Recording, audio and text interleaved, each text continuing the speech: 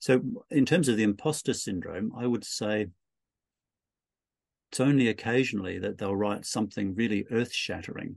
Keats is an example.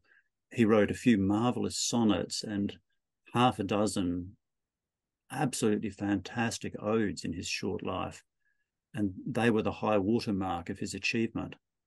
I generally say to people, I'm a mediocre poet, which I think is true. I'm not a front-rank Australian poet. I'm just slowly building up a portfolio of my best work, maybe half a dozen poems a year now that I'm writing steadily again, that are probably good enough to be in a book that people will enjoy. So I think we're all in, art is imposture. It's, poetry, you're putting a little structure of words on a page to try to replicate a feeling, a moment.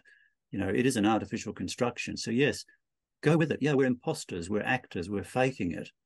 But it has to be based on our own striving. It has to be a serious striving.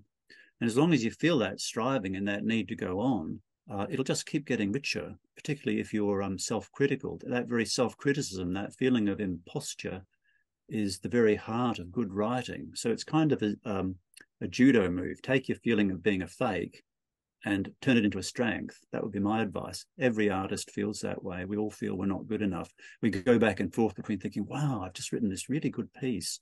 And then a week later, you look at it and you go, oh, God, how did I ever think that was any good? And the truth is somewhere in between.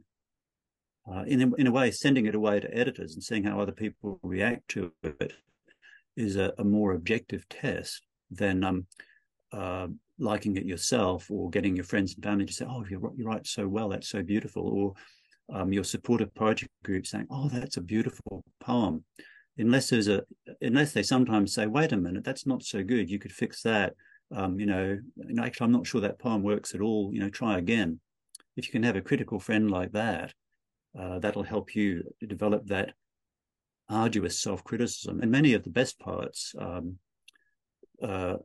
edit and edit and edit their drafts.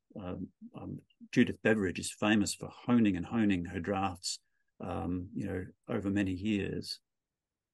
So, keep going back and looking at them critically and, find these critical friends who'll give you good feedback. Sometimes it's best to have another poet who you trust and whose work you admire, who's willing to give you that feedback.